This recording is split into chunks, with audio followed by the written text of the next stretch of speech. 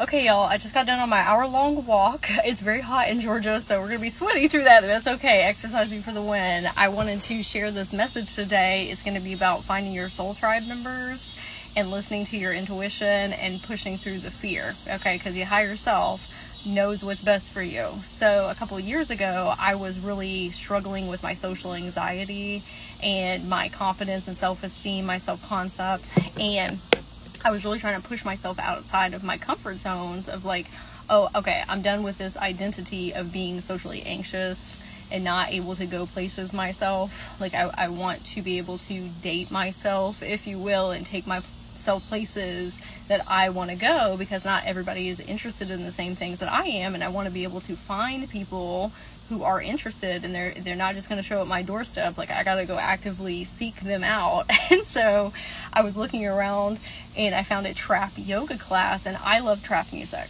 And I was like, trap and yoga? Yes, for the win. And so I was like, that's scary. What if I look dumb? What if I feel uncomfortable? What if people are staring at me? You know, just like all this stuff, self-limiting beliefs, it's the fear trying to keep us in our comfortability zone. And I said, no.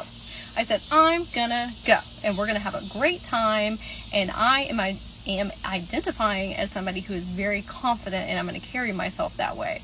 So I went to the class. It was the most fun thing, one of the best things I have ever experienced. It was also incredibly healing, body, mind, and spirit, and also for my confidence and self-esteem, because I was like, oh, all of that fear and anxiety that I was experiencing, like, that is just stuff I was building up in my head, and I had a great time when I went there. Now, here's the rest of the story. So I talked to the instructor, and she was amazing, and she said, oh, what do you do for work? And I told her that I'm an Akashic record reader at that time. I still do that, but I do other things now too. But I said, I'm an Akashic record reader, and she said, oh my gosh, I've always wanted to have them read. Can you read mine? And I said, yeah, for sure, I would love to do that. And she said, do you do it in person? And I was like, no, I just do it remotely. And she said, oh, will you make an exception? And I said, you know what, your vibes are awesome. Absolutely. So she came over to my place. We did it. Beautiful, beautiful experience. Okay, now here's where we take a turn. So I was on TikTok one day, and I came across a yoga instructor, and she had messaged me on TikTok, and I was like talking to her, and we were like really vibing and hitting it off. And I was like, oh, are you near Atlanta? And she said, yeah. And I was like, let's meet up. Like, let's do it. And this is a time still when I was trying to like push outside my comfort zone. And she agreed, and we hit it off. We have been friends for years now, and I love her so much. She's one of the most nearest and dearest people to my heart. If you're seeing this, Maisie, you're an incredible star beam. I'm gonna tag you in this video. But her and I were on a phone conversation just a minute ago while I was on my walk, and she was like, I don't think I've ever told you how I got your information. And I said, oh, please tell me. I would love to hear it. I don't know why we never talked about it before. She told me that she had met this yoga instructor, and it was the same yoga instructor, but we live in different cities. That yoga instructor had come to my city specifically for that yoga trap event, but she knew her from Atlanta. And she said that I was on her Instagram stories, and she had posted a testimonial, like a video testimonial of my Akashic record reading with her. And she was like, wow, this person seems really cool. Let me go check them out.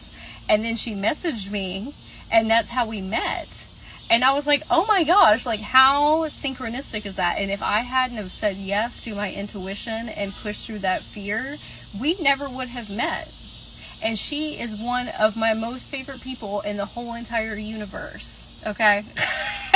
And I wanted to share that because even her and I were talking about sometimes it's intuition talking, and sometimes it's fear, and sometimes the intuition is like really hard to hear if the fear is really strong, but you've got to like really listen to that compass within yourself that's saying like, hey, you should go anyway, like you should go do this, push yourself outside the comfort zone even though it's scary. And I'm just so glad that I did that because it led to one of the most amazing friendships. And so I wanted to share that in case it gives you like a boost of confidence or self-assuredness, and a reminder to listen to your intuition, because it does lead to really amazing things.